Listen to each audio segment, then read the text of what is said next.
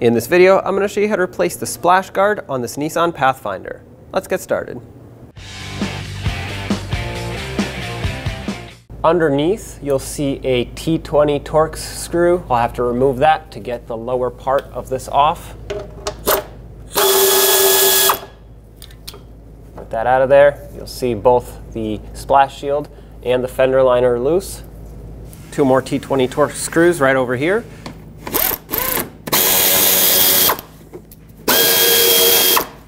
And with these off, you can take the splash shield right off. Now let's get the splash shield back on. It has these two mounting screws over here. Start these two in. Once you do, you should be able to let go and tighten these up. Try to line it up so it sits properly on the fender here. Underneath, the last screw. Tighten it up. And there you go. When only the best will do, demand TRQ. The only company that lets you view before you do.